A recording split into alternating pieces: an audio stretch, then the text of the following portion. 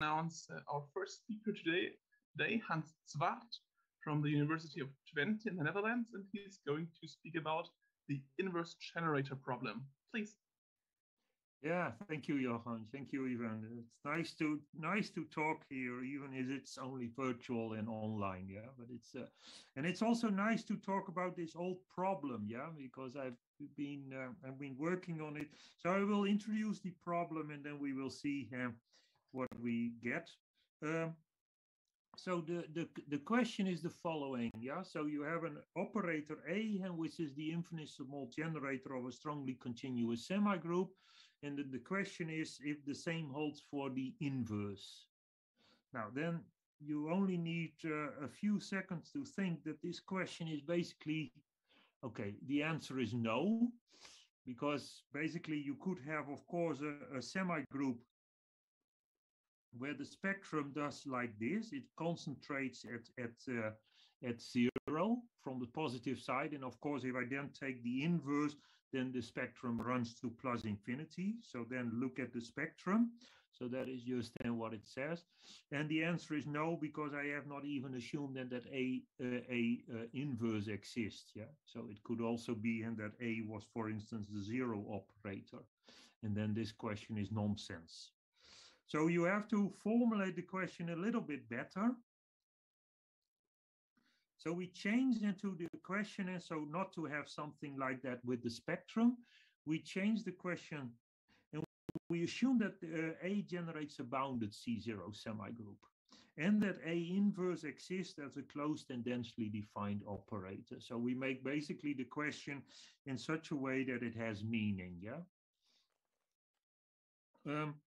So this is then the question. So you have a generator of a bounded, strongly continuous semigroup on a Banach space, and an A inverse exists as a closed and densely defined operator. And then the question is the A inverse also the generator of a semigroup?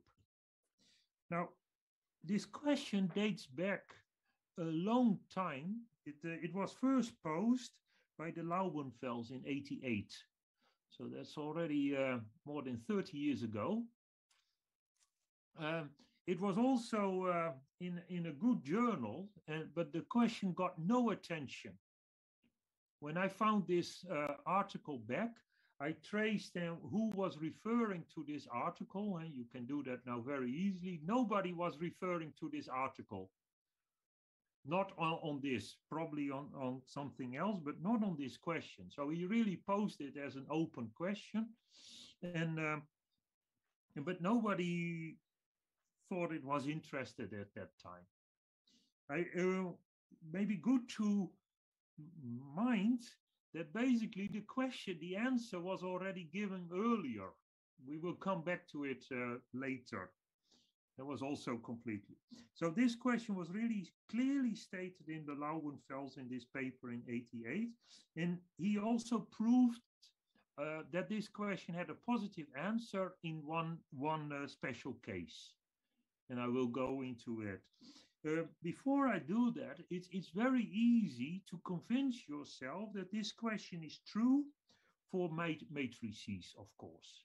Yeah? So for matrices, it's true. So that is then okay. Then the easy thing is to extend it to operators. So let's go to his positive result, and then we assume that A generates a bounded analytic semigroup on the Banach space X.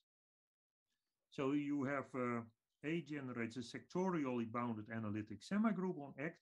And you know from the theorem on say analytic holomorphic semigroup that is equivalent that the resolvent estimates and holds for this. So that basically, let's make a very small drawing. So the semigroup is bounded in this region. And then the resolvent has this estimate in this region. Yeah, and they are equivalent. So if you find it, and this is the same theta if I have here in the blue, this was the theta. Okay. So the nice thing is, if you have this characterization, you only have to look at the resolvent of your operator and to see what kind of estimate it satisfies. And then, okay, A inverse exists, and you just do some simple algebra. Yeah, you relate the resolvent of A inverse with the resolvent of A. And it's basically here you see the spectral mapping theorem, yeah, that the resolvent of A goes into the 1 over of the resolvent of A inverse. But you just have this just this equality, and then you apply the norm estimate. So you estimate the norm of this operator of the resolvent of A inverse. It's still visible. And then you just do the first one, you estimate the second one, this one. You find it here. You have your assumption that A generates an analytic semigroup. So you can use that. And of course, you have then the, here you have the S inverse. So here you get the S inverse, they bound, and you get this. So you get very easily that A inverse satisfies a similar estimate as A. Of course, you have to be a little bit careful with the argument. We still have to check the argument condition. Yeah, but you see and that for A and for A inverse, we have a similar argument, or we have a similar resolvent estimate. I should say it correctly. Now you go to the next page and you see, so we have this for all S, so that the argument of S inverse is this, we have this, but now the argument of S inverse is the same as the argument of S. And so you see by just this theorem that A inverse generates a sectorially bounded analytic semigroup on X. So this is a positive result for analytic semigroup. The proof that Lauwenfeld gave was a different one. Yeah, so this is the short proof as we know it now. But you see that this is a nice positive result. You have for analytic semigroups, it's not even hard to prove it. But you see, we get a little bit more. We asked A inverse to be an infinitesimal generator of a C0 semigroup, but we got automatically that it was a bounded semigroup. So we got the boundedness of this semigroup basically for free. And that turns out to be no coincidence. What I also wrote down yesterday. And so we come to two questions. So I formulate now two questions. So A is an infinitesimal generator of a bounded C0 semigroup on an A inverse exists.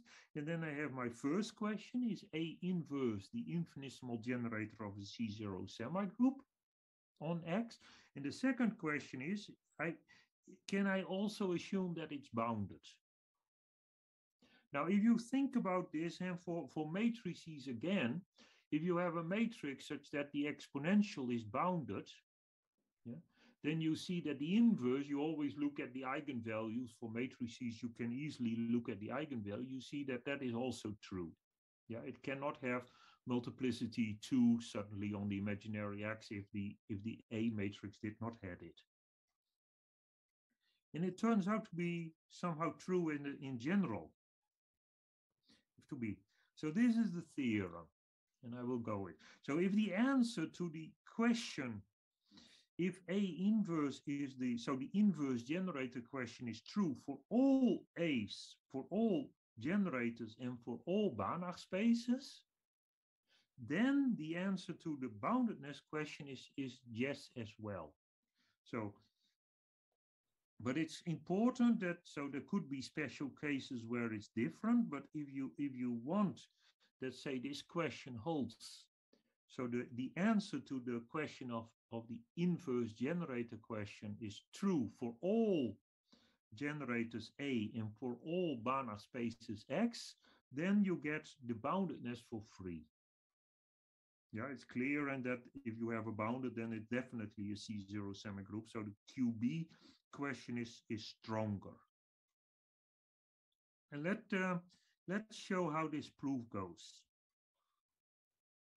Now, so you let TT be a bounded semigroup generated by A. There you start, and let ST be the C0 semigroup generated by A inverse. And that one we know that it exists because we have said that our first question, though the Q, we assume that Q is yes. Yeah? The answer to Q is positive. So what the only thing that has to remain to show is that the ST is bounded. Yeah, so we get so we have a semigroup and we have to show that it is bounded. How do we proceed? Now we build a bigger space because we have assumed that the question Q is true for every A and for every Banach space. So I build a bigger space. So we build a bigger space by taking L2, so n countable copies of the Banach space X. And the norm, we just take the L2 induced norm. We just take this norm.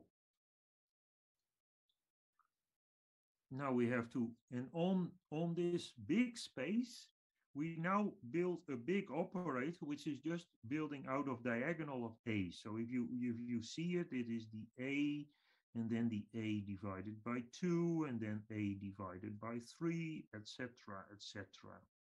So this I built on my big space. Then it's not hard to say that the semigroup, because I just use scaled versions of E, is just TT divided by 2, TT divided by 3. That's just it. Similarly, you can calculate the A extended inverse. And of course, that is just then you flip everything. You flip the 1 over n and you flip the A. So you get the n times A inverse. And now you look at what is the semigroup then doing. Yeah, wait one moment, it just goes faster. So that will be the diagonal. So that will be ST, S2T, etc.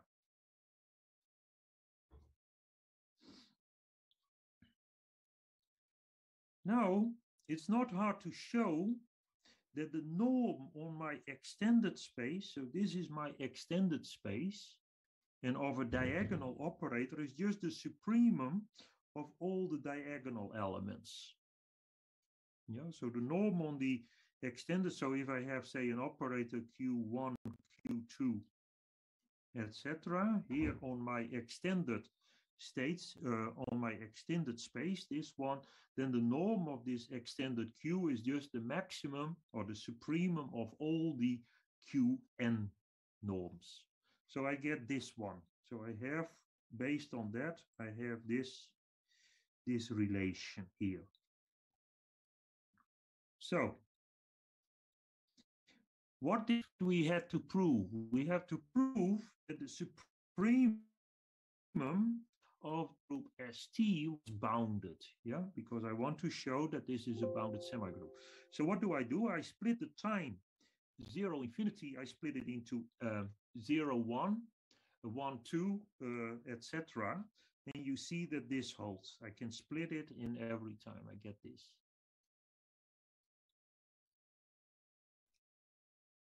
And then you see here, you recognize that is precisely the supremum, that is precisely my norm of my extended semigroup. But wait one moment, now I just have a semigroup and I take the supremum over an interval 0, 1. And of course, that is always bounded because I have a 0, 0 semigroup, which is always bounded on a compact interval. So by doing this trick, that just a kind of harmonica thing of doing it, you see that I get my boundedness. So I get my boundedness for free. So that was the first result. It is also a remark that if X was a Hilbert space, then this extended state space was also a Hilbert space. Yeah, so I keep, if I would only ask this question for a Hilbert space, I would keep, my proof would keep, would stay completely in the language of Hilbert spaces. Okay. Now, as I said, I hope it's visible, but now we get to the thing to answer the question is of the inverse generator for a Banach space. So now we will get to the question. Is it readable? If I can make it a little bit smaller, I can do it like this, but then I don't have a. Yes, it is readable. Okay, I will do it. I will stay like this then. Because for me it's not readable. There are all kinds, but I know what I wrote, so that's not so important. So what was I had this thought some time ago, and I realized that, say, the resolvents were just integral transforms of the semigroup. Yeah, we all know this formula. This is in what you learn in a first course on C0 semigroups. You have that the resolvent to the power n is precisely this nice integral of the semigroup. And then is the question, hey, can we not get the same thing for something for this, for the generator of the inverse semigroup? And let's just assume that the semigroup is exponentially stable. So then the inverse, and then the resolvent in 0 exists, and the inverse is just a bounded operator. Yeah, just make life a little bit easier so that I can really talk about the exponential of this bounded operator. And then you think, wait one moment, of course, this will not be for me. Yeah, exponential is just the sum of powers of resolvents with a t. So if I then use the above formula, I use this in that, and I take all these kernels together, then I will get some function. And it turns out that that function is well known. And when I found it, I could do it in a different way as well. Yeah. But you have to do, so it's really, so this formula holds, and this is then, this J1 is the Bessel function of the first kind and of the first order. Yeah, but you see, if you would just write this down with the above formula, that you would have a sum of polynomials, yeah, an infinite sum. And then you could ask yourself, okay, recognize this sum. And then that's a harder one, but okay. There were tricks to find it. But this is how you see. So you see now, and that, okay, I just have assumed here exponentially stable so that I don't have to worry about, say, the integral. And I know that it exists. But you see there is an integral formula that transforms the semigroup into the inverse, or the semigroup generated by the inverse. And now you have this formula, then you think, wait one moment, now I can do a lot. I have now really, it's not something that, oh, here I have A, and then by some miracle I get into the semigroup generated by A inverse. Now I really have an integral formula. And here you can really, and now, okay, now you ask yourself, okay, and now it already goes back to, I think, yeah, the book of Phillips in there, Hill and Phillips, and the books. You see, what do I assume here? What is my assumption basically here? It's just that it's bounded. I would like this to be bounded. So that means something that this then should somehow be an L1 kernel, independent, and with the norm independent of tau. If that would be the case, then you would have that this one would be uniformly bounded in tau. And then you look up all the things which is known about Bessel functions, and then you find out that that is not the case. So here we have the formula again. And now this is it. This function is not in L1. There you really have to look into the theory on Bessel functions, and then they say something about the asymptotic behavior, and then you can prove that it's not in L1. And then you know already in Hill and Phillips calculus, you really use somehow that you could have an integral transform with an L1 kernel, and then you will have an unbounded operator. So this gives rise to a counterexample, and I will show it here. So what you do, you look at the continuous functions which are 0 at 1. So they live just on this interval, and they are nice, but they have to be 0 there. And on that you make the shift. So the shift is just you move it all that way. That's just the shift. So I don't know how many counterexamples you have seen, but there are a lot of counterexamples just using the shift. Yeah, the shift on some weird spaces, and you have again a counterexample. So this is just not something a weird space, just the continuous function 0 and 0. You see, you need 0 at 0, otherwise this would not be a 0 semigroup. And now you just apply the well, let's see. That is it. Yeah, here we go. Now you just plug in this semigroup. So you see you have an explicit expression now. You just put in this x0 out of this space, and you just plug it in. And to keep it on one slide, I made already an integral substitution. Yeah, I changed already the t divided by tau. And now, so this is my answer. And since I'm looking at the supremum norm, I can also look just at one point. If one point already blows up, then the supremum norm also blows up. So what do? I take this eta to be 0. So that already simplifies here, and that simplifies the integral. And then I take my x0. Of course, you are building a counterexample. I'm taking x0, a continuous approximation of the sine function of this. Yeah, so you have to.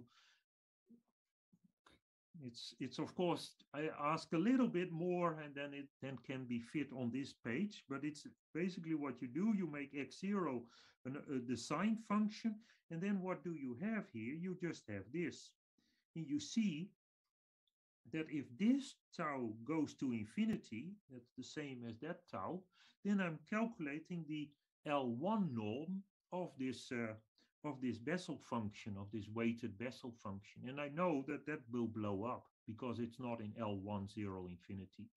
So here you have your counterexample.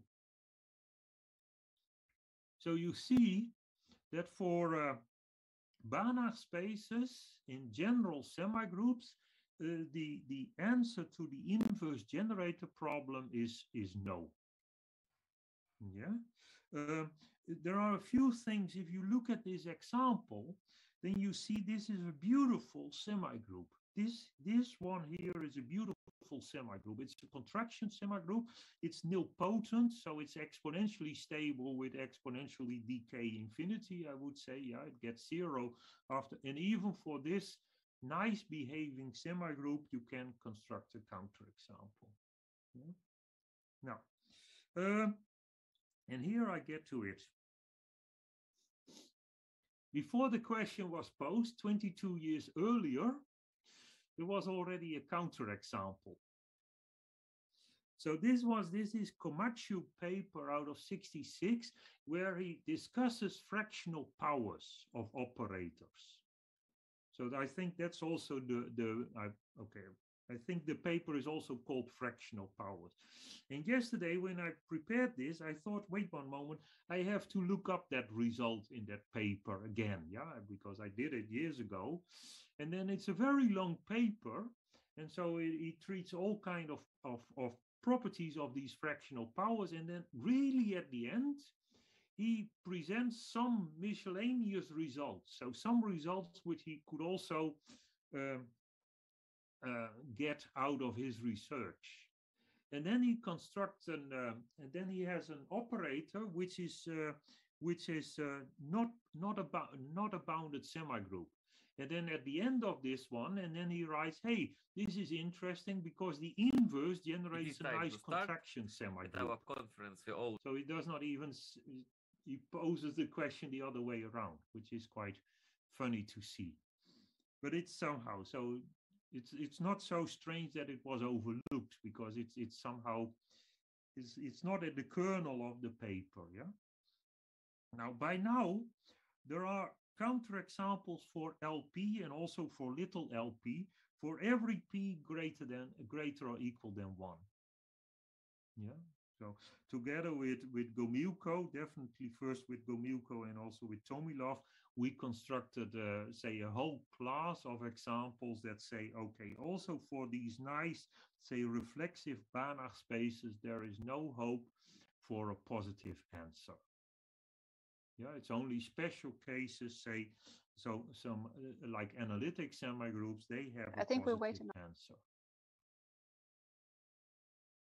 Okay, so we cannot expect a positive result for Banach spaces, so we turn our attention to Hilbert spaces.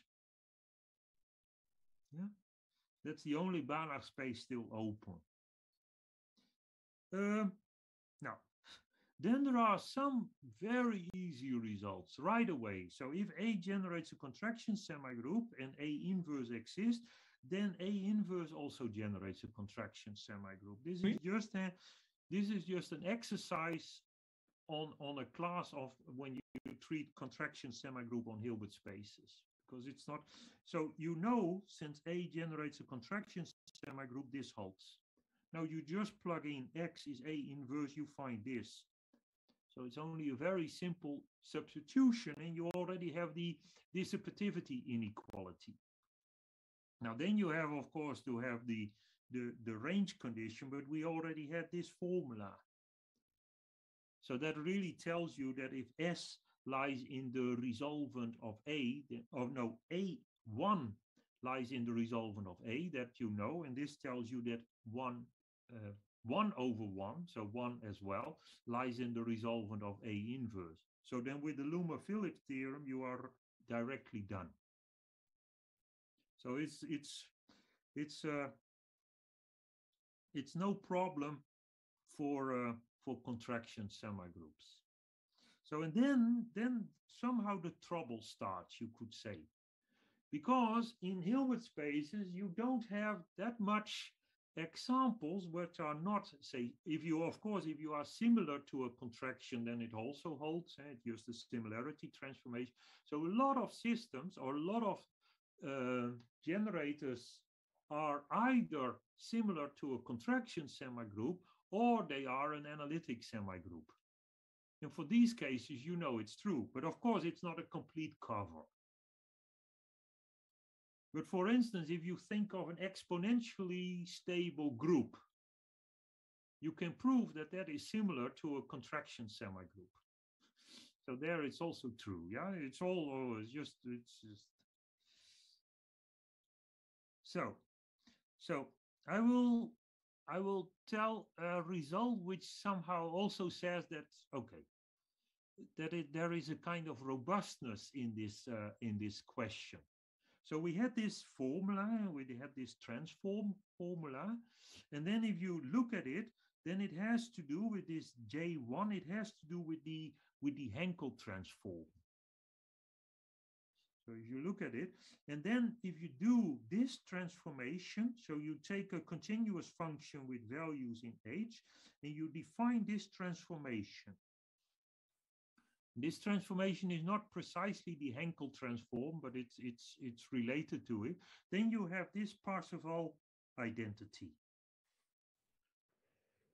Yeah, so this transformation, like the Fourier transform, but also this transform makes it, and this has really to do. So you are in a Bergman space, yeah. So the F, if F lies in a Bergman space, the F hat with this transform lies in the same space. You have an even equality of null. And now we have this. We have, and you see, and that this is almost, this part is the transform of my semigroup. But you need this condition. Otherwise, you have a problem in this integral. Yeah. So no semigroup will satisfy that this holds, of course, because you are you are not 0 at 0. But what is now the trick? You could take differences of semigroups. A difference of a semigroup is always 0 at 0. Because they always have to have the x0 has to be because of the identity at 0. So, and now I define something which, okay. So we have two semigroups, and they have to have finite Bergman distance if the difference in this 1 over t measure is finite, then the squared difference, and the same holds also for the adjoint. Yeah, then they have finite Bergman distance. Then I say they have finite Bergman distance.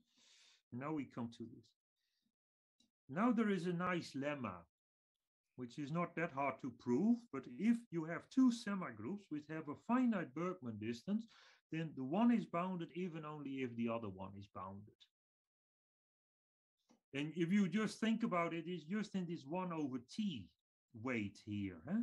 If you just think of an exponential, yeah, wait one moment, if I have a to the power at, when can I subtract something such that this whole, so I have to subtract an exponential such that this integral exists, yeah?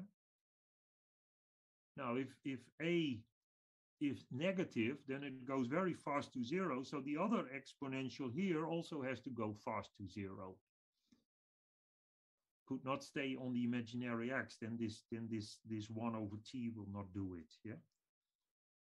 But this is nice, and that's why you also need in the dual to have these two things. But if they have a finite Bergman distance, then the one is bounded even only if the other one is bounded.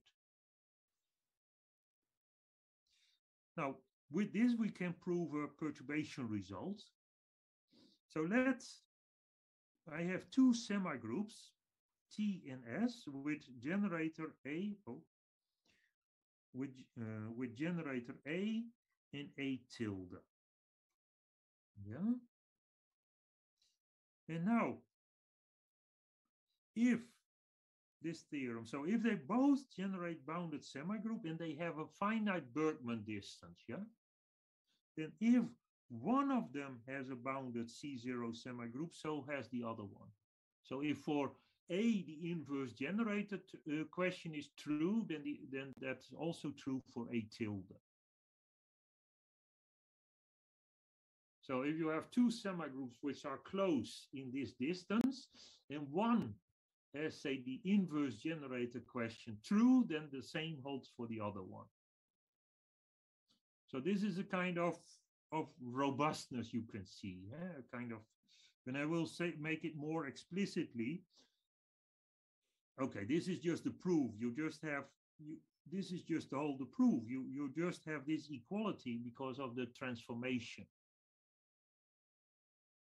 And since this is finite, if one is bounded, so must be the other one.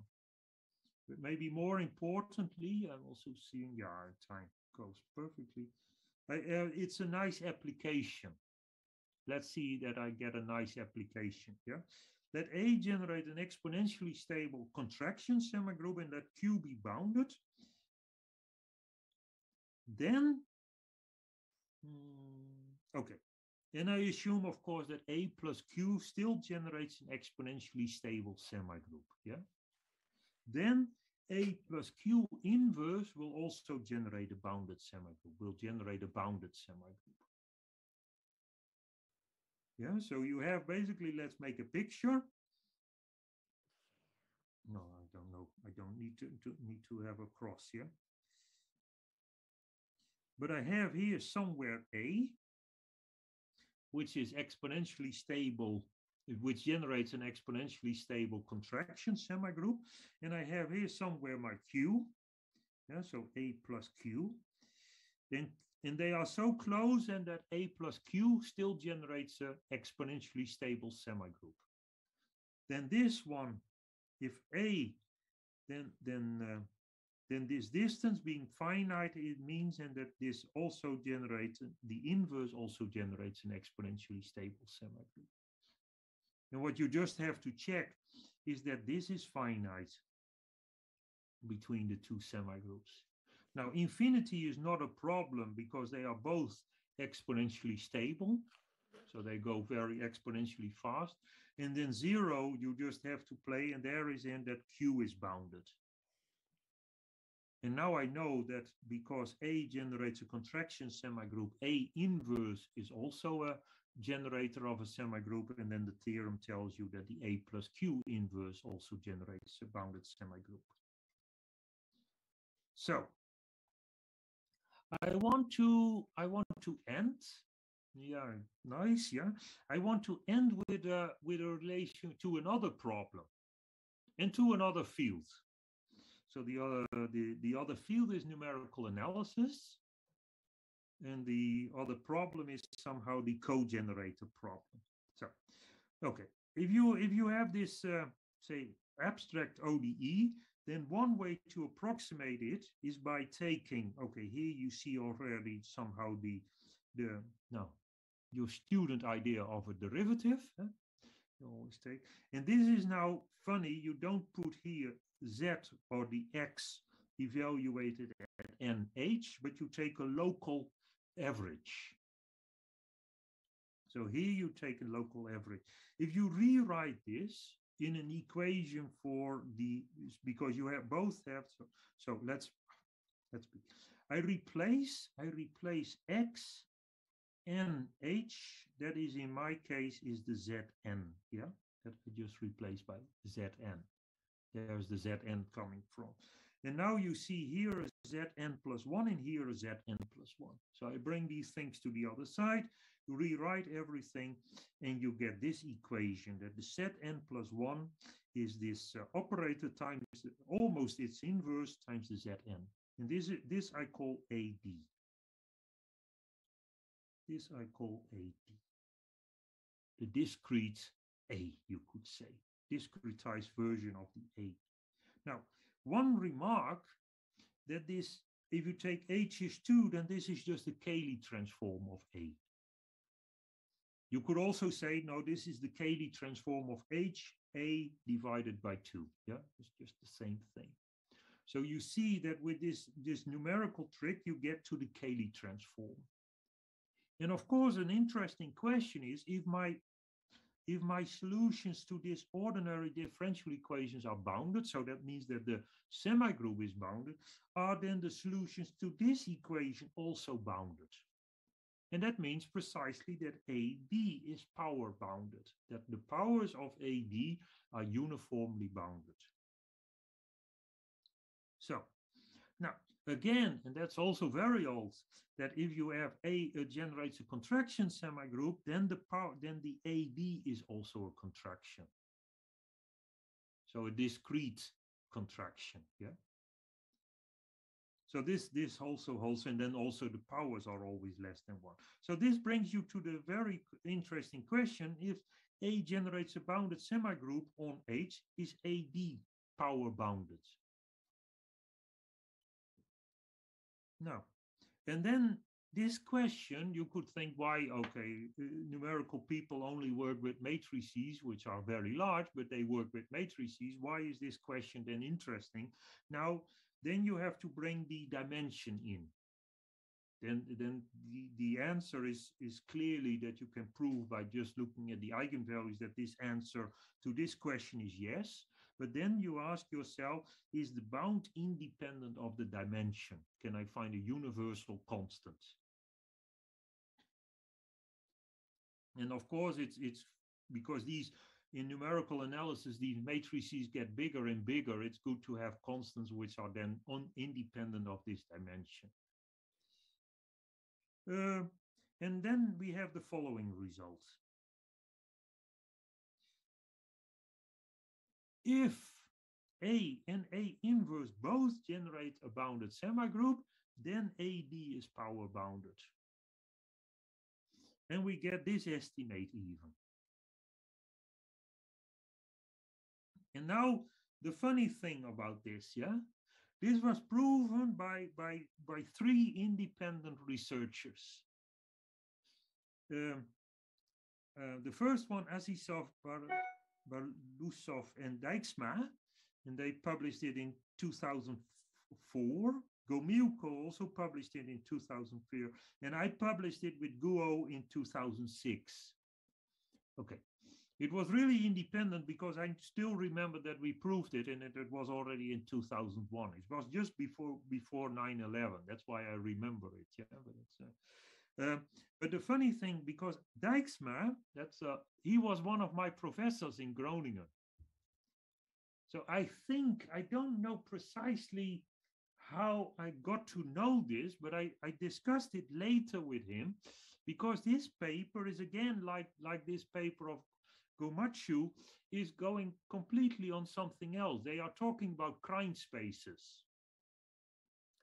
And then there is a last section where they just prove these results. And I asked him at Dijksma, what is the story? And he said, yeah, if I remember correctly, just okay, this is recorded, so now I should be very careful, But what I remember is that he told me that Azizov had proved this result and would like to have that in the paper, and the co-authors agreed, But it was really somehow like Komachi, we also have this result, very interesting. And of course, it's a very interesting result, It's a very nice result. And also, okay. The estimate, I also had I think in this estimate, and goes back to Felix Wenninger, that he has that in his thesis. And I think he likes to have very sharp estimates. So here you see a relation between the inverse generator problem in somehow this problem in numerics, Okay. These are closing remarks, and it's perfectly, I don't know how much time I still have, but I thought I planned my talk for 3/4 of an hour, and I perfectly did somehow, Seven minutes left. Oh, I still have time. Okay, then I don't know what I have to say all the time. Okay. Now, I followed this. If you want to read it back, this is somehow I followed very closely already an old paper of mine. But there is a very nice overview where you find a lot of these results by Alexander. And there is a natural relation, and that I want to make already an advertisement for the next talk, because there is somehow a natural relation with bounded functional calculus. Because you see already what I had as the inverse semi-group was already this kernel representation of the original semi-group, and that is already that you could see as the start of a functional calculus. So there was also in a very recent paper just in February put on arXiv by Bati, Gomilko, and Tomilov. There was also they also discussed there the relation. This was what I had prepared. Thank you for your attention.